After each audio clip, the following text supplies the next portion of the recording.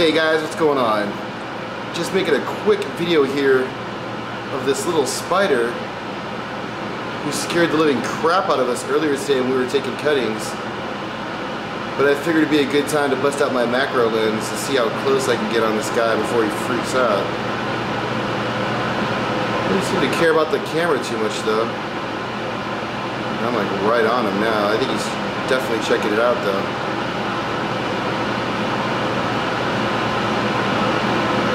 He was doing some more actiony stuff earlier, but yeah, it's nice to have these little hunters here in the garden. So anyways, just wanted to show you guys some of the beneficial predators that can help you out. Hopefully he eats a lot.